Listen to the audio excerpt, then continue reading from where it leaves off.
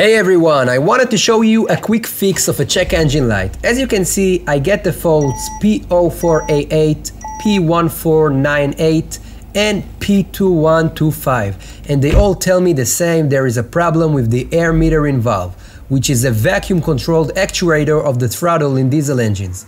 Because it's integrated into the EGR system, a bad diagnose can turn into an expensive EGR replacement that won't do anything. So let's see what's wrong on those 2-liter engines. You need to remove the throttle body that is held with 6 Allen 5 bolts, 2 connectors, an air hose, and a little clip of the wiring harness. After removing it, you can see the problem.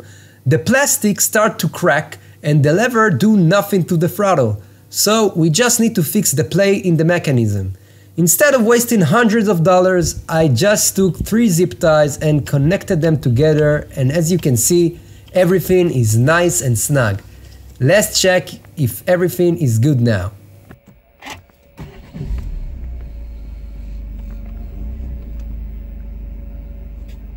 Great!